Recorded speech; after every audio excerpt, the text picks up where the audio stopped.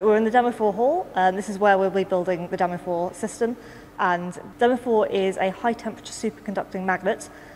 So we have 14 limbs, each contain high temperature superconducting coils, and then 2 coils to go around, colloidal field coils. And one of the key things about Demo4 is that we're building and testing it in a Tokamak configuration, which is what will be used for fusion energy production in the future.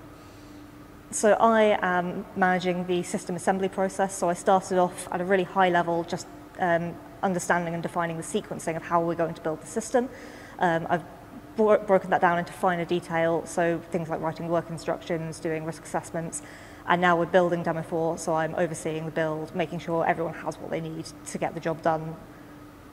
If we have fusion power, that unlocks so much in terms of what we can do as a species. It will potentially remove our reliance on fossil fuels and non-sustainable forms of energy.